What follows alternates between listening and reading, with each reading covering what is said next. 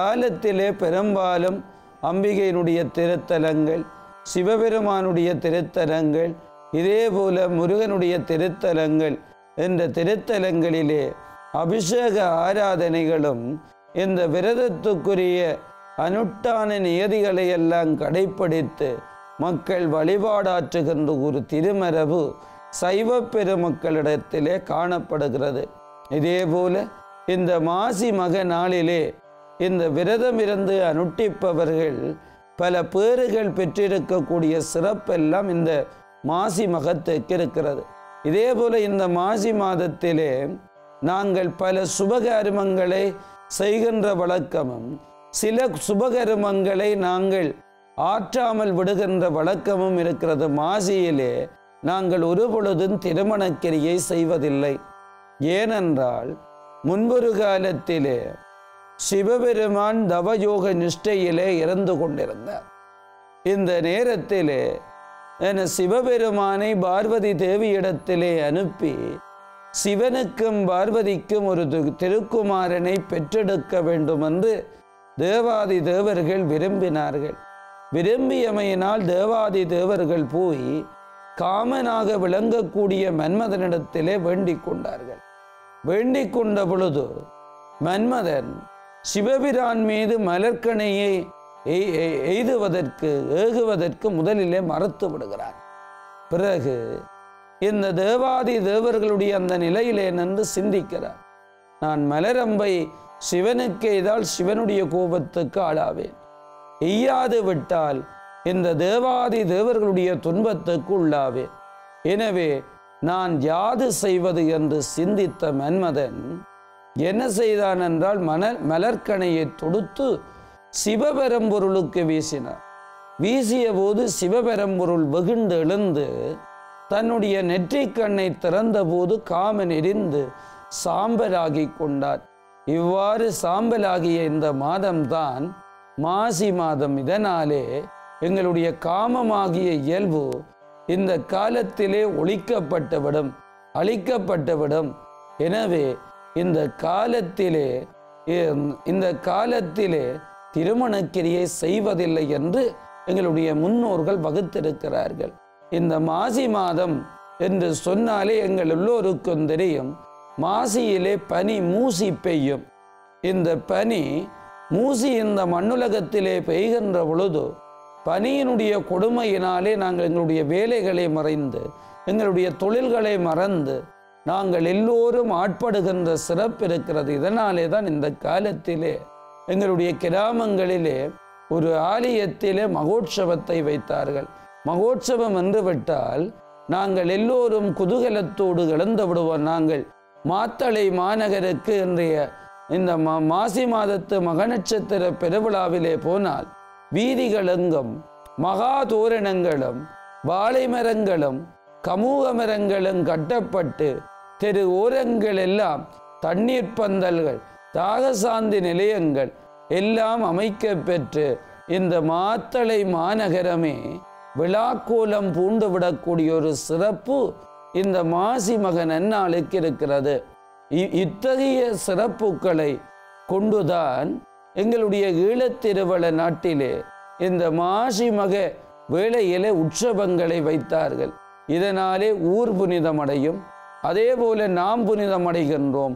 இதைவிட நாங்கள் எல்லோரும் ஒற்றுமையோடும் சகோதர பாசத்துவத்தோடும் நாங்கள் எல்லோரும் ஒருதாய் பிள்ளை பார்வதி பரமேஸ்வரன் மைந்தர்கள் என்று கட்டித்தழுவுகின்ற ஒரு உன்னதமான நிலையை உருவாக்கக்கூடியது இந்த விரதங்கள்.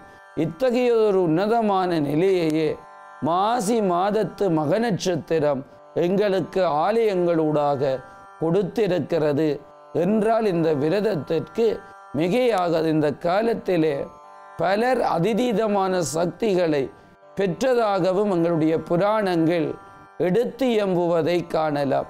எனவே இந்த காலங்களில் அம்பிகையை பற்றுறுதியோடு வழிபடுங்கள். அம்பிகை பரதம், அபயம் ஆகிய கரங்களை எல்லாம் காட்டி தன்னுடைய ஜனனம் இந்த வையகத்திலே மிகவும் சிறந்த ஜனனமாக, அதர்மத்தை அழிக்கின்ற ஜனனமாக இந்த வையகத்திலே மங்களத்தை தருகின்ற ஜனனமாக அமைய வேண்டும் என்றுதான் அம்பிகை இந்த காலத்திலே அருள் புரிகிறாள். இந்த காலத்திலே அம்பிகையினுடைய அருள் பெற்றுவிட்டால் நாங்கள் இந்த வையகத்திலே புதிய ஜனனங்களுக்கு ஒரு பொழுதும் குறையே வராது. இந்த வையகத்திலே புத்திரப்பேர் என்று நாங்கள் ஒரு பொழுதும் தவிர்த்து கொள்ள மாட்டோம். இதேபோல வாழ்க்கையிலே தோஷ நிவர்த்தி என்பது எங்களுடைய வாழ்க்கையிலே நிகழ்ந்துவிடும்.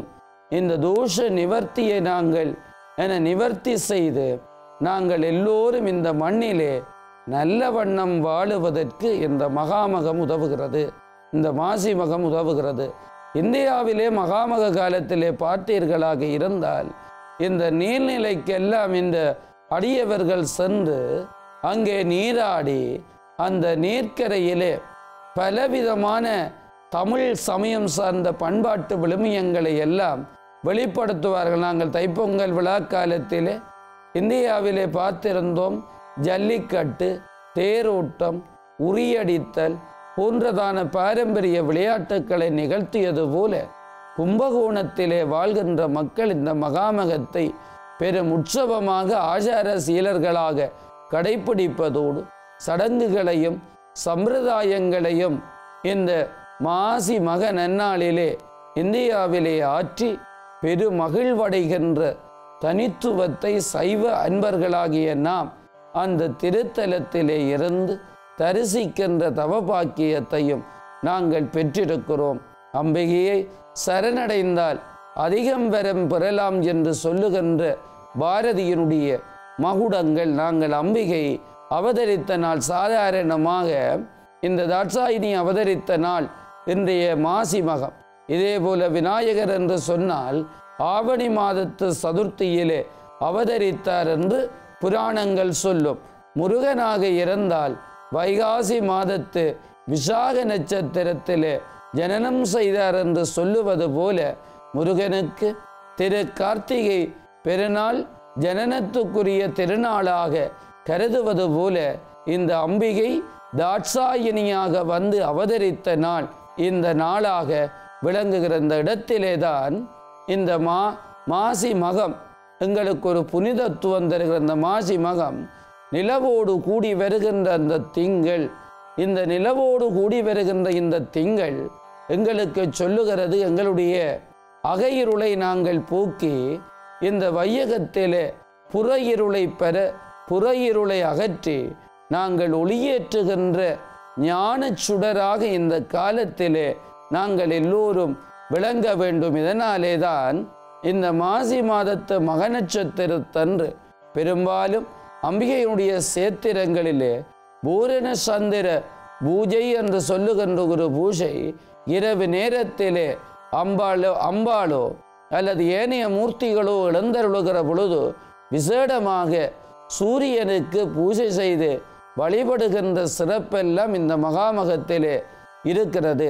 இந்த சூரிய வழிபாட்டோடு கூடி மாலை வேளையிலே சந்திர வழிபாடு, சந்திரனை எல்லாம் வழிபாடு ஆற்றி இந்த மெய்யன்பர்கள் பேறு பெற்றிருக்கக்கூடிய சிறப்பெல்லாம் இருக்கிறது.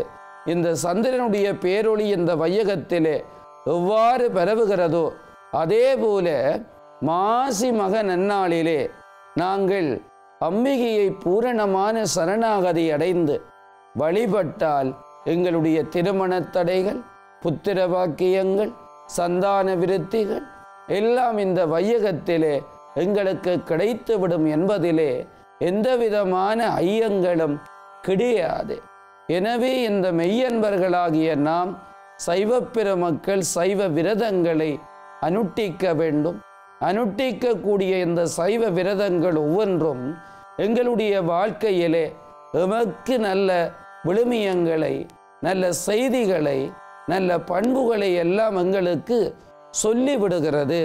இந்த காலங்களிலே நாங்கள் விரதம் என்று சொல்லுகின்ற பண்போடும் இந்த மாசி மகத்தை அனுட்டிப்பதோடு அதே நேரத்திலே நாங்கள் குதூகலத்தோடும் இந்த காலத்திலே வாழ்ந்து இந்த பனியினுடைய கொடுமை எங்களை விட்டு நீங்க வேண்டும் என என் சூரியனை கண்டபோது பனி எவ்வாறு விலகுகின்றதோ அதே போல தை பிறந்த போது வழி பிறந்து இந்த மாசி மாதத்திலும் நாங்கள் பனியினுடைய கொடுமையால் சேம்பு இறக்காது சூரியனை கண்ட பனி போல எங்களுடைய துன்பங்களும் இந்த காலத்திலே விலக வேண்டும்.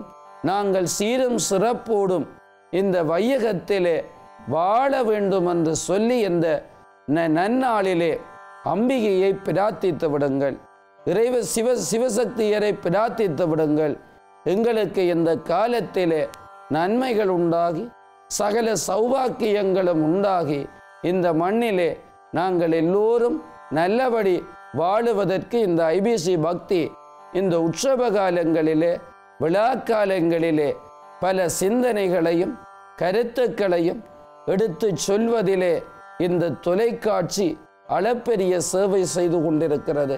இந்த தொலைக்காட்சியினுடைய நேயர்களுக்கும் இந்த மாசி மக நன்னாளிலே திருவருள் கிடைக்க வேண்டுமென்று பிரார்த்திப்பதோடு இந்த நாளிலே உலகமெங்கும் வாழுகின்ற அன்பர்கள் எல்லோரும் நாங்கள் இயன்றவரை ஈழத்திருவள நாட்டிலே உள்ளவர்கள் இந்த வடக்கு வாசலாக விளங்குகின்ற மாத்தளை முத்துமாரி அம்பாளிடத்திலே வழிபட வேண்டும்.